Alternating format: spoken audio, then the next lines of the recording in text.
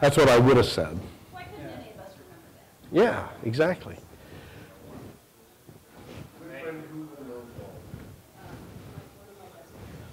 Okay. Want to get started? Let's get started. Good afternoon, everybody. How was lunch? Everybody tired? Taking a nap? No. Right? I'm Ben Johnson, and hopefully you all came here to talk about cars for about 45 minutes. Yeah? All right, I like it. How many people are car guys? Collect cars, work on cars, play with cars? Tough crowd. Tough crowd for me, Jeff. Well, I have a car. Well, that's a start. Do you know where the hood release is? Yes, I do. That's another. Are you guys the Snap-on guys? We are a company owned by Snap-on Tools, yes. Our company is Mitchell 1, and we are a major provider of repair and diagnostics information to the automotive repair industry. And so what we're going to chat about today is kind of our journey from being a traditional publisher up to having a MarkLogic data store that's serving up a whole bunch of information. So in there, we kind of talk about cars a little bit. Because we want to talk about cars from the context of our users who are the professional mechanics that hopefully you guys are taking your cars to get them serviced. And you want to make sure that those guys have the best information so that they're servicing your car properly. So with that, I already introduced myself. I'm the Director of Product Management at Mitchell 1. So I have the dream job for a car guy is that I have owned a shop. I have worked in lots of shops in my younger years. I've been product manager for a number of companies. I've developed a lot of products, all with the eye towards how that technician is going to use that product and how it's going to make his life better. And if his life is better, then my life gets better because he wants to buy more things from me. And it's a lot of fun.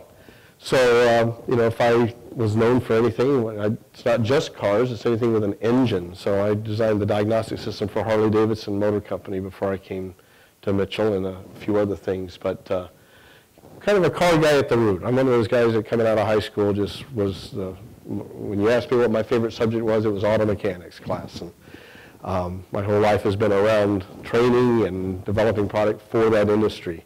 I'm joined with a guy that's not a traditional car guy, so we're going to get a little bit of a slack. But he buys into the club because he actually owns a nice classic Firebird convertible. So we let him in the club. You want to just introduce yourself, Jeff? Jeff Weir, Senior Director of Product Development at Mitchell International. 8 years as Ben said, we're Division Snap-on. I was in Snap-on Diagnostics and then worked in the heavy-duty space before I joined Mitchell about 2.5 years ago. Chasing software in one form or another for a distressingly long time, back when things started with the 70s. Software guy first, did become a car guy. We'll talk about my car when it gets around to me. But, hanging around the likes of Ben and all the Snap-on guys sort of turned me into a car guy. Software guy first. It's tough to be an employee of Snap-on or Mitchell without being a car guy. It's not good.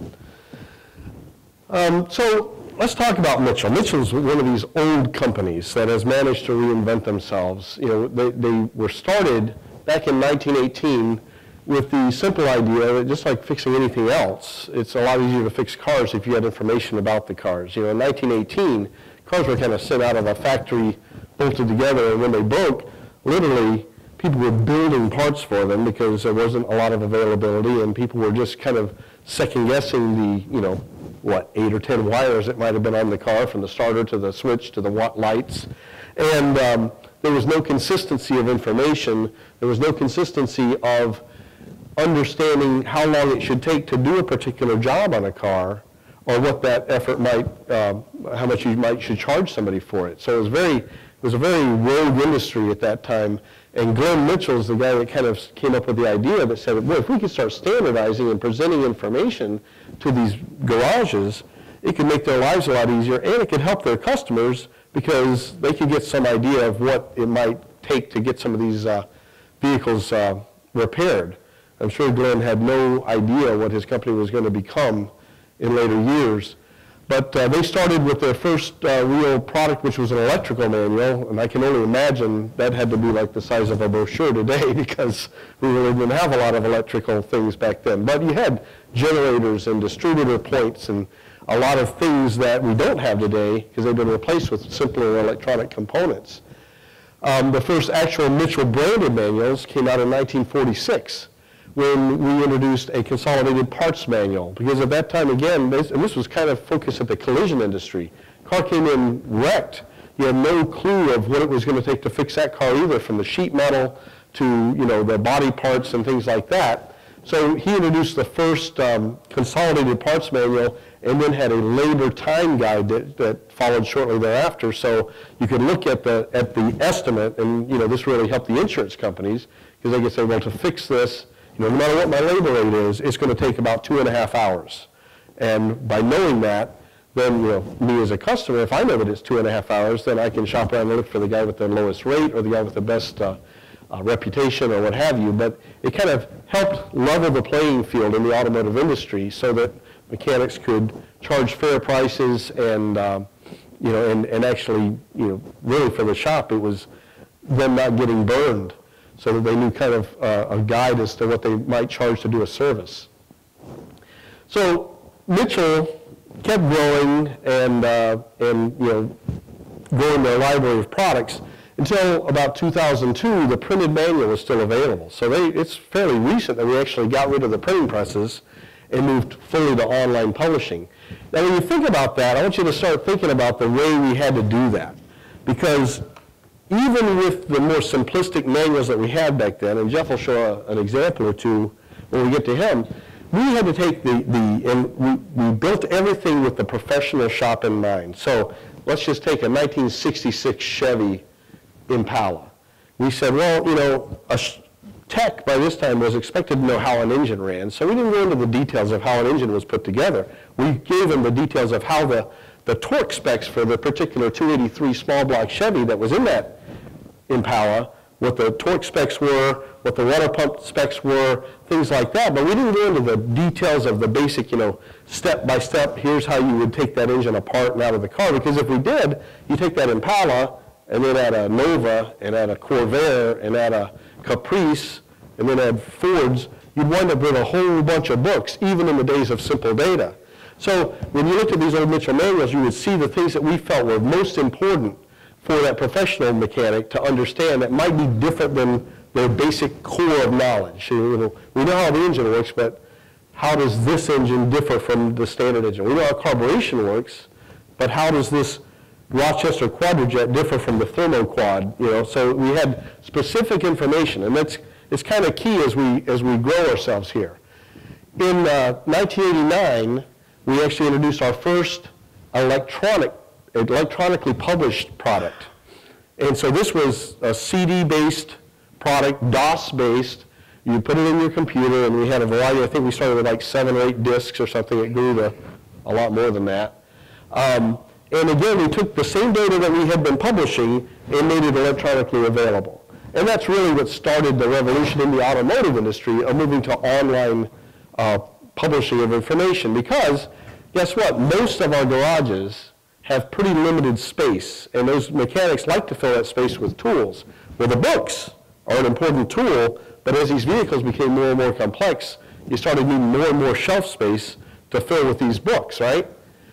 So then, in 2001, we actually had been acquired by Snap-on Tools, and we took our electronic information online with what we called Mitchell On Demand, which is still alive today. So it started in 2001. As of 2013, you can still get that product. We still have about 50,000 plus users that subscribe to that product even today. And I guess I just talked about that. So over 200,000 technicians utilize our stuff to help fix your cars, since nobody fessed up that they would work on their own. And to that, just as a history on Mitchell, we've expanded our offering. So we actually offer end-to-end solutions of shop management systems. These are the systems where you call and schedule the appointment. They plug that in when you actually sell something in your shop. It's what records the sale. It's what measures the technician productivity. It's what measures, you know, your profitability of the shop. It does all these things. And we actually, so we have the the service write-up and scheduling software. We have the actual information to repair the vehicle software. And we actually have CRM software where we go back and let that shop stay connected to their customers and help them maintain that vehicle long term. So we do a number of things now, all focused at this automotive industry. Well, I should say at the vehicle industry, because we've also expanded into the medium and heavy duty truck offerings with our information. So this is what we do. It's not a sideline, it's not a product line within a bigger company. This is what Mitchell 1 is all about. Now, vehicles, while we've been going through our evolution, the vehicles were changing too. So largely in response to government pressures, better emissions, better fuel economy, things like that, we started adding technology to these vehicles. Remember, until about 1979, 1980, vehicles are a pretty simple thing from a mechanic's perspective. But then the computer-controlled ignition came along. Actually, it started in about 1975, moved into the onboard computer was adopted pretty much across the board in domestic cars for 1981. And the computers started controlling the carburation back then and then fuel injection today, and transmissions, the braking systems, the ignition systems, everything else, until you've got a pretty complex car today. In fact, even in the last 10 or 12 years, we've exponentially increased the amount of technology on this vehicle. As this slide shows, we used to average 1 to 3 control modules on a car. We had the engine controller, and then we had the analog brake controller, and then more recently we started with the transmission controllers, the HVAC controllers, the vehicle stability control systems, upwards to where the 2008 F-150, this isn't the fancy Escalade, which is up here, but just your F-150, what some of us still think of the old farm work truck, had 20 electronic control modules on it with over 50 sensors, 40 actuators, things that the computer actually controls, and 3 different networks, vehicle networks on them. And so pretty complex vehicles, even just your basic work truck. When you look at something like this, this is actually I think this was a 2011 Escalade block diagram I got from Delphi Corporation. Just talks about all the technology that's on here. So I was actually in a meeting yesterday where one of our guys actually has a Cadillac, not the Escalade, but the SRX, I think, David. And he was describing how, this is the fun of it, right? He comes in with his keyless entry system and pushes a button just wrong, and suddenly the car just goes dead. The dash won't respond, nothing works. 20 minutes later, it resets and will start and run just fine. Well, guess what? Somewhere he confused some network of systems in there, and there you go. And we're seeing more and more problems like that on these newer vehicles because the vehicle is actually an assembly of parts from different manufacturers. So Delphi might manufacture the air conditioning system, Visteon might do the engine electronics, Bosch might do the ABS systems, and all these things have to kind of interconnect and intertalk.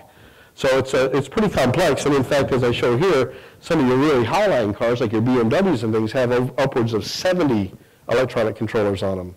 In fact, BMW is fun because one of the things that's happened with all this technology and all these little problems that I'm talking about is this thing called reprogramming, where just like our computers here, where we see the little flash that says you have updates available, well, there are updates that are engineered in after the car is put into production where they realize that, oh, if a guy pushes this, does that, winks once, suddenly the car won't start. They engineer a fix for that, and they'll allow the shop then to download a program and install that program onto the onboard computer systems. Well, the BMWs in Austrian, smarts, if you want to call it that, decided that all the ECMs have to be reprogrammed at the same time to make sure that everything's kept in sync. So if you're at a BMW dealership and your BMW happens to need a reprogramming event, they will tell you to bring it in the afternoon and leave it overnight, and they will start the reprogram before they go home, and it'll be just about wrapping up when they show back up the next morning. The average is 7.5 to 8 hours to reprogram a BMW right now. And that's on their proprietary high-speed network. Anyway, so when you look at our product, this is our legacy on-demand 5 product. So this, you got to imagine coming from a print world where we consolidated information and editorialized it the way I talked about. So we didn't have these big, huge books. We only had what was needed. Well, guess what happened when all this electronics started getting on the cars? Couldn't do that anymore. You needed it all. So what we do at the core of it is we license the information from the people that build the cars. General Motors, Ford, Subaru, Toyota, Honda, Hyundai, Kia.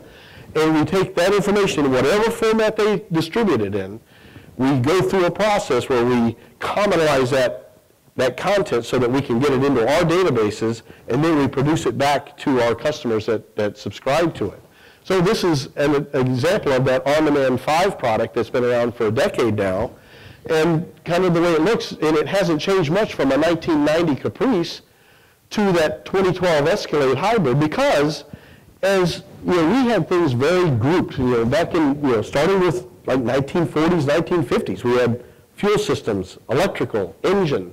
There wasn't a lot else, and we tried to figure out how to stuff all these modules into these categories and keep it as trim as possible. But what happens? When you're in the publishing business, especially one that's a reference tool, and let's pick on General Motors for a minute. I already picked on BMW. General Motors has this thing called OnStar. We've all heard about that. You push the little blue button, and the magic woman comes on and helps you with whatever your problem is. Well, if that OnStar system goes down, where do I look for that in these categories? Is it an accessory? Is it electrical? Is it general information? Is it maintenance? Is it, I don't know. And I pooled my product team one day, and we came up with 3 or 4 different answers to that. And I told them everyone was wrong. And they said, well then, Mr. Smarty, who's right? The technician, because he's going to be thinking about all these different things too. So this technician over here may think it's electrical, this guy over here may think it's an accessory, this guy over here may think it's an engine problem. And so our challenge in life is to make that information findable, because while all this has been going on, we used to process thousands of pages per year, and we were proud of that. We went from thousands of pages to tens of thousands of pages to hundreds of thousands of pages. Last year, we processed over 1.8 million pages of OE content, normalized that, and got it into our databases. And so, I use the analogy that you're a technician, we've got the information. Here's the haystack. It's in there. Have fun with that. Not the right answer, not the right response. So our challenge was to reevaluate what we had done, how we had evolved from this print world to the online world, and think about how we were going to not only thrive, but survive in this new world. Because there are new players coming along that didn't start with our legacy and baggage. They started with newer technologies, newer ways of thinking about it. And we had to really, if we were going to survive and grow in this business, we had to think about it. And now we talk about it, we think we were in the big data business, at least in the reference of the automotive world, before anybody was even talking about big data. And so we did that. We stepped back, we thought it through, we thought about our life as car guys and how we should see the information and how we could find the information and how technicians would relate to what we wanted to do. And we envisioned the way that we would want to support those customers. And we called into MarkLogic as one of the big data providers. We researched a lot of organizations. I'm not going to say anybody was worse or better than anybody else, but however we came to it, MarkLogic were the people we chose to help to partner with to get us through this journey. And I've got to say they've been really, really good about helping us understand big data in some ways that we hadn't even thought about it.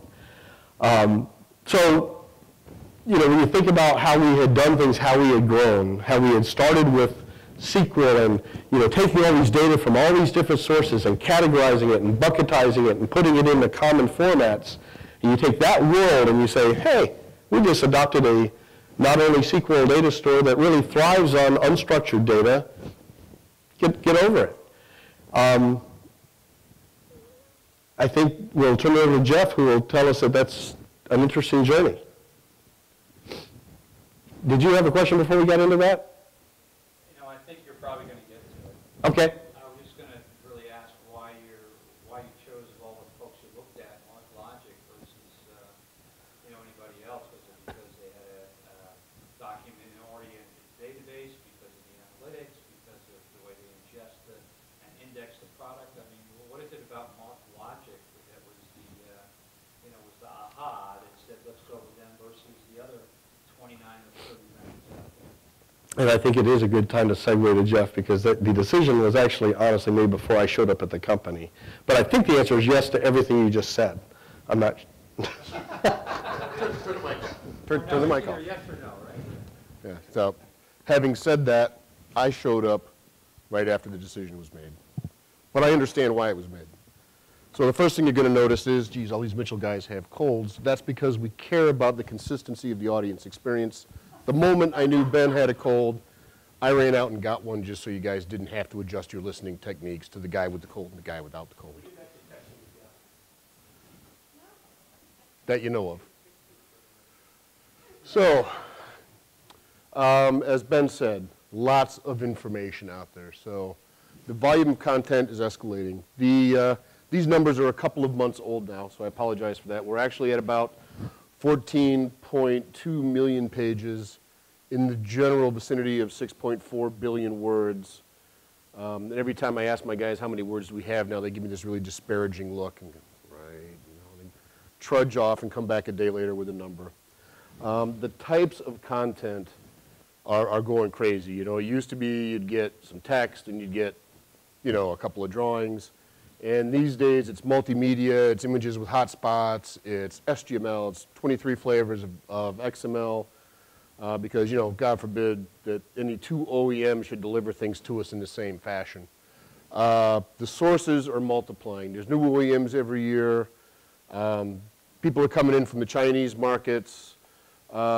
Technicians, we've got now, I want to say, on the order of 250 technicians that every day sit down and kind of document, here's the new or interesting or strange things I saw while I was under the hood today, so that we can take that, capture it, turn it into experience-based information, and get it out there so that when other technicians see the same thing for the first time, you know, we can give them a clue about what's going on. Analytical data from repair shops. We have now, from our shop management systems, about 290 million repair orders. And you can think of a repair order as, you know, the intersection of a person and a car going to a shop and having something done to the car. It could be an oil change. We don't pay too much attention to those. It could be, you know, they saw these codes on the car where the engine light was on, and you ended up replacing these parts. So when you have enough of that information, you can start to do some interesting things with statistics to say, here's what's going on with that car out in the real world today. But it is a lot of information, and the volume's growing. So, Ben mentioned I'm an honorary car guy. That is this. This is the repair manual for my personal car, 1967 Pontiac Firebird convertible. I live in San Diego now, so it's great fun to have this. Everything you needed to know. 400. Everything you need to know. It's a Holly Street Avenger. Recent 4-barrel upgrade. It's 3 on the tree. Or automatic, I'm sorry, automatic, yeah. 3 on a tree automatic? Yeah, automatic, not the shift on the tree, but just a 3-speed automatic on the tree. Yep, so everything you needed to know in 1967 to fix that car. Yes, of course. It's Southern California, how could it not be a convertible? Come on, man.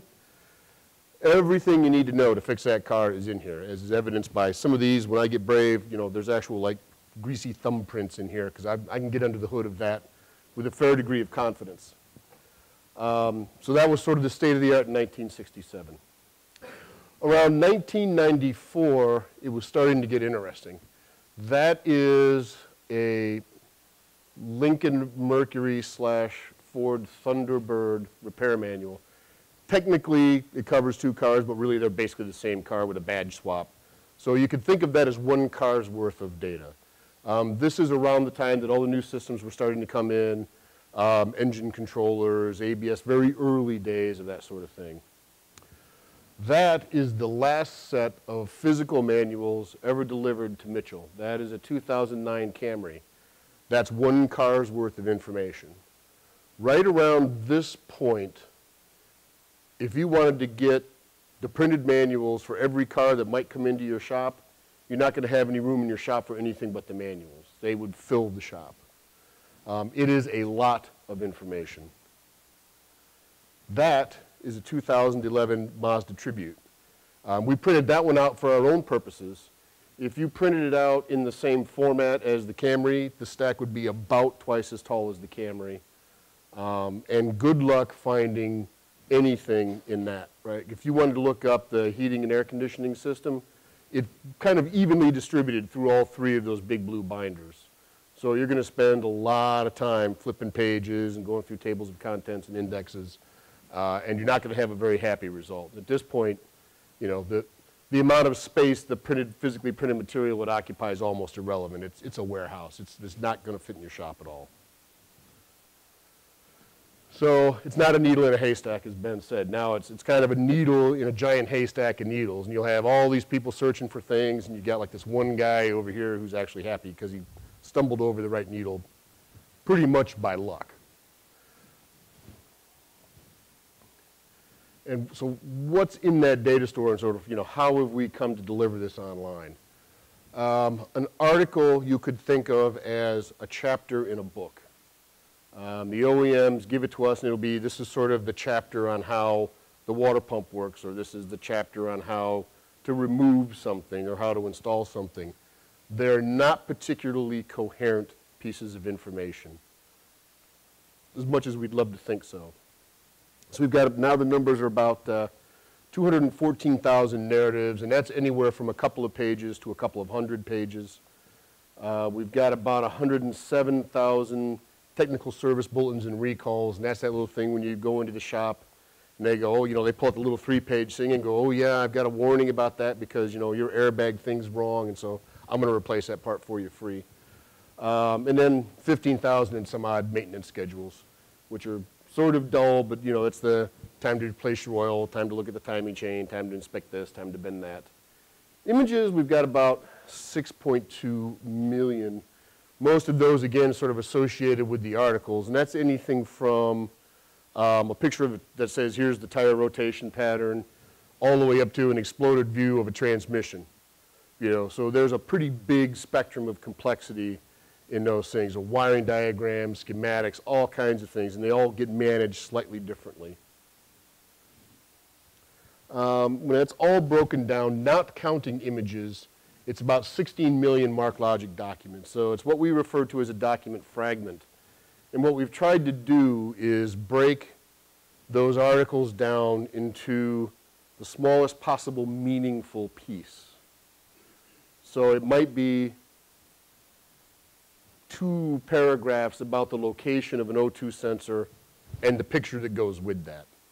So kind of an atomic unit of information, if you will, that we can then rebuild on the fly. So how do we describe that? There is a very tightly controlled taxonomy that we manage. We have a taxonomy manager. Actually, we have 2. There's preferred terms, and those tend to be the ones from the Automotive Society of Engineers. That reminds me, if anybody that didn't know all the car guide terms from Ben, I've double-checked on Google Translate. They are available there. So if you didn't get what he was saying, you can find it there. So they're used to describe components, which is about, you know, now it's up around 13,000. Diagnostic trouble codes, which is pushing 68,000. And information types, which is, we've got about 98. And information type, think of those as verbs, right? So it's going to be inspect, adjust, remove, install, replace.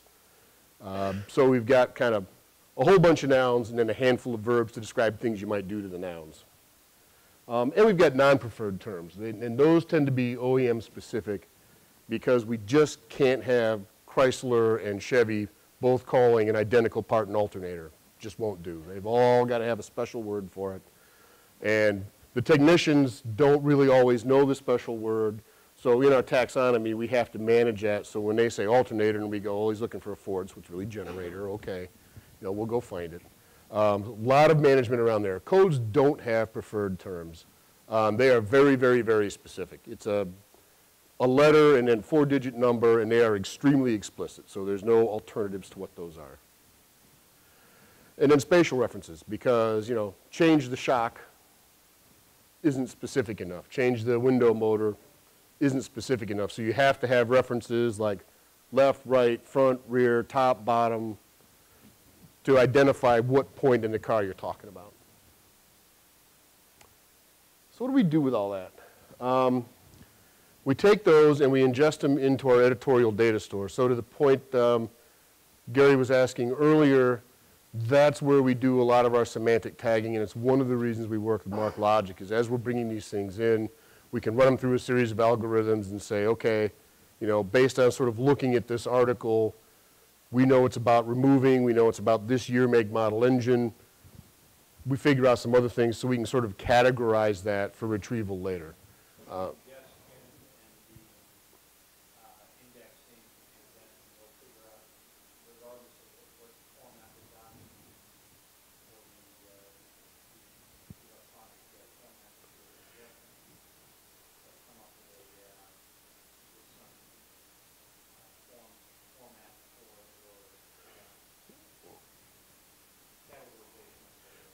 Yeah. One of the things they do very, very well with MarkLogic is they deal with kind of unstructured data. And if you've ever had to sort of mess around with taking data from a bunch of sources and getting it into one, most of the time you actually end up investing to take all the data and massage it into a common format and then stick it into your data store.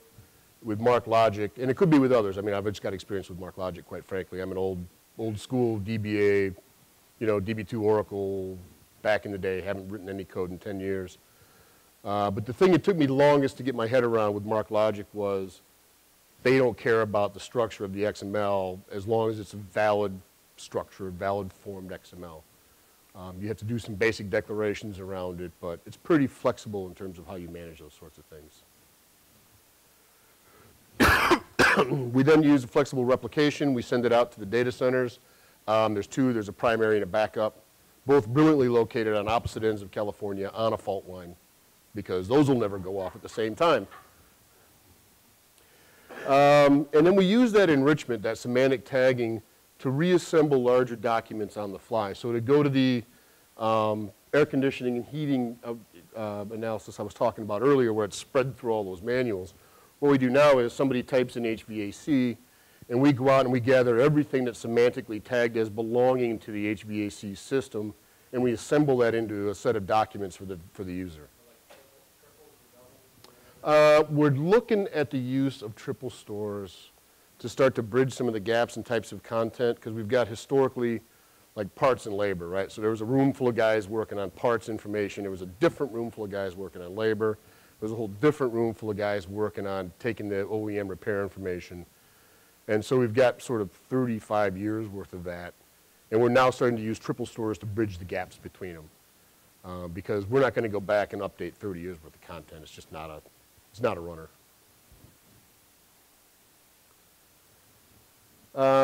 So we use enrichment to group similar items. So descriptions, locations, procedures, diagrams, specifications. You know, we categorize those things so that they're easy to find for our users. And we also use it for sequencing, because if you think about a technician going on to a job, well, if I got to do an O2 sensor replacement, the first thing I'm going to do is take it off, then I'm going to put the new one on, then I'm going to test the new one to make sure that it worked and that the systems can all talk to it. So we use that enrichment for sequencing the display of information to the users.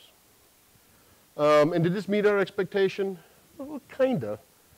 You know, we had a building full of people that very traditional data people, right? I mean, it was rigid processes, very formal. We used XQuery to replace SQL with something of a learning curve. Everybody kind of went, yeah, MarkLogic's kind of an interesting place to put our content. That'll work, you know, we'll move from Oracle to MarkLogic and it'll be great. And we continued our transition. When I first joined Snap-on, and I came in sort of through the diagnostics and tools guys, and so, you know, the Snap-on culture to this day is still, you know, rah, we cut metal with fire, and everybody's like, rah, rah. And then I got transferred to Mitchell. I'm like, man, now I get to go work at the information side of the place. That's going to be fantastic. And I got to Mitchell, and they go, we put ink on paper. Rah. Now it's electronic ink and electronic paper, but we still put ink on paper. So I'm working through that transition with them, but, you know. Yes, yeah, XML data store. And the product got out there, right? But we learned some lessons that we're now sort of having to work back through. The MarkLogic professional services guys gave us loads of advice. They said, look, you guys really need to think differently about your data. You need to think differently about your content. You need to think differently about your delivery systems and how you build things and how you get them out there. And we went, yes, yes, yes, of course. But we've been working with this data for 95 years, and obviously we know our customers and we know our content better, so we kind of said thanks for the advice and drove on. And we built our new flagship product based on our history and our knowledge. And we got a better customer experience than a legacy product, a lot better experience, in fact. But at the end of the day, we didn't get it right. And here's why we didn't get it right. This is the service manual module inside of ProDemand. It is the only piece of ProDemand that uses the native MarkLogic search features, because everywhere else we rolled our own because we knew our stuff better than they did. And sort of one guy in about a month put this together using the native MarkLogic features. And so it has free text search, so they can type in anything they want. We go, we find it. Everywhere else, it's type ahead. You got to kind of know the terms for our taxonomy or pick them from a list. And here we did some things with information facets. You know, we said, well, we can filter by info type, which is not a particularly meaningful term unless you're one of us. But it means, you know, sort of what information type is. It's a DTC is a diagnostic trouble code. It's the thing that makes a little engine light turn on the dashboard. And then you can kind of click on what the code was, and very quickly you get down to 2 articles with kind of just a couple of mouse clicks and typing a couple of words. And by the way, this is the highest performance part of our application because we used all the native stuff. And so that led to some interesting conversations. It is the most commonly used section of ProDemand, by far, it's not even close. Even though the others are much more, they're visually a much better experience.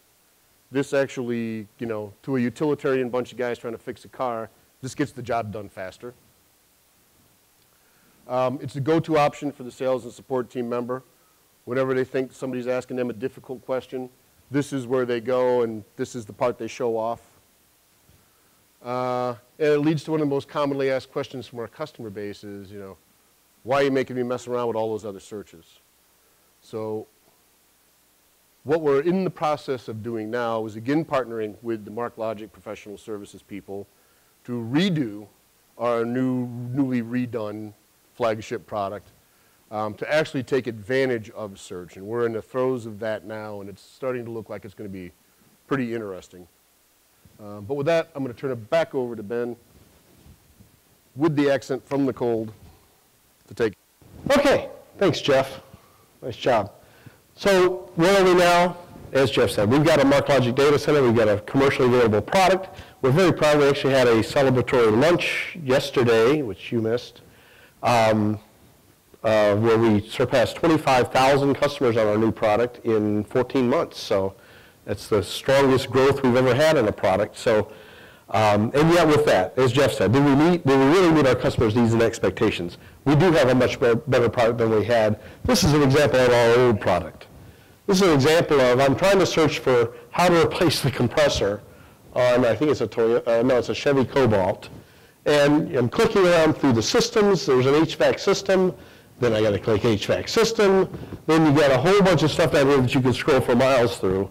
And ultimately, you'll get down to where there's stuff. Or you do what I did here and type air conditioning compressor. That seems straightforward. And the first thing that's shown to me is common specs, no cylinder should read less than 100 PSI. Oh yeah, compression, not compressor. A lot of problems. Here's the haystack. There's a needle in there somewhere. And ultimately you get to the article, which even then, so now we've got our procedures, which are pretty well laid out, and then we've got figures, which are referenced. So if I click this, I'll get a picture of whatever it's telling me, this drive belt tensioner, picture of this, picture of that. But technicians are very tactile people. If they don't see that picture and see kind of what it represents, they don't want to click on this, note that one day, click back click on the next, nope, click back, click on the next. It's just not a great experience. And guess what? This is why we're not number one. We're number two in this industry right now. Not by much. We're going to catch them again. But this is one of the reasons why. So take a look at ProDemand. ProDemand component search. Same kind of thing, same car, much cleaner interface. Typed compressor, and it started presenting to me what the options were that I could select from. And here, as Jeff talked about, now I've got everything laid out and categorized and grouped the way that I want it. So I'm looking at the procedures for this compressor right now. Here's the removal procedure. If I scroll down, I'll get the installation procedure. As I scroll down here, I didn't really get this screenshot enough, but you can see that I don't have references to figures. I've got thumbnails of enough detail of the figure that I can see what it is. So as I'm scrolling down, if I want to look at that figure, I can click on it, and it'll expand out, and I can look. If I select another tab, I got locations. Here's the component location. Click on that, it'll expand. I can look at diagrams. Mitchell is known for the best wiring diagrams in the industry. And here we've got all kinds of tools about panning and searching and zooming and all the things that a technician needs to do so that they know that there should be a tan and black wire on whatever that pin number is on the serial data line, and they can go measure that value. And back to the specifications. So the point of it is that everything I know about that subject compressor is within one click away from it. Now, instead of having to say, oh, well, I really need a diagram, so I'm going to back out of the article that was in the R&R procedure and go into the electrical and go search for it, and back and forth. Really nice. Much better experience. Information is now findable. It does rely on a very complicated and sophisticated enrichment process, which is further complicated because, as Jeff said, we get this data in so many different formats. Enriching a GM article is completely different than enriching a Volkswagen article, as an example. I drive a Volkswagen. I can tell you it's not easy to find information about that car, even in the Volkswagen website. So, as Jeff said, we're continuing to work with MarkLogic. We are overhauling it yet again. We have even a better user experience within just a couple of months from now. And that's one of the nice things about this architecture, too, is we've been able to evaluate, produce, obtain feedback, and regenerate and enhance in very short time cycles compared to what we used to be able to develop in. And we'll keep doing that until we get it just the way we want it. Right now we're looking at, as Jeff kind of alluded to, consolidating all of our search experiences down to one. I want to be able to say, I'm searching for a trouble code P0301, or I'm searching for a compressor. In the same search, I should be smart enough as a solutions provider to know what they're looking for and deliver it. And we're looking at alternate content types that we'll be including into this. Today we're serving up OE information. We're also going to be serving up experience data about the vehicle. And I'm making this quick because I know we're out of time. But we'll actually be blending information out of those millions of ROs that Jeff talked about into that search experience and blending it with the OE data. And I think that pretty much wraps it up. This is just ancillary stuff talking about some of the other information that's in there that the technicians find useful. You may or may not. And that wraps us up. But that's kind of how we became a 1918 company that is trying like hell to survive in the 21st century, and we've done pretty well with it. Yes, sir. So if I could paraphrase, it sounds like the challenge you had without coming out of the gate with a more perfect solution is more cultural than technical, just the way your shop thought. Do you think you could have done something better to get it better in the first round? Do you think everybody had to go through this pain to see that maybe their culture wasn't the perfect fit for the technology and the delivery? I should have made our team members listen harder to our development. I think that's a root problem. I wasn't there for that, but my sense is that we made an assumption that people were going to drink the Kool-Aid a lot faster than they did. And coming from outside, I didn't have any preconceptions, so I'm like, yeah, totally involved.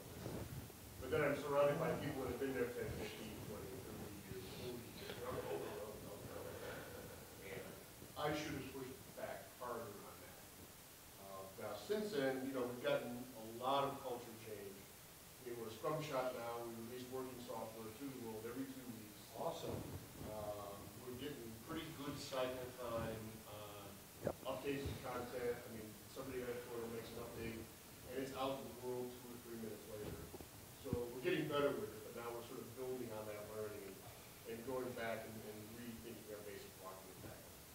But you're exactly right. I mean, if you were going to take on a project like this, converting from what I'll just call a legacy shop to a NoSQL type shop, I think it's worth the investment up front to make sure the team really has enough knowledge and understanding about what this type of an environment can bring to them, so you don't, what they did, I mean, frankly, we took a great technology and we forced it into trying to act like our old technology did. And that wasn't really the best approach. But we're better now. Hey, thank you guys.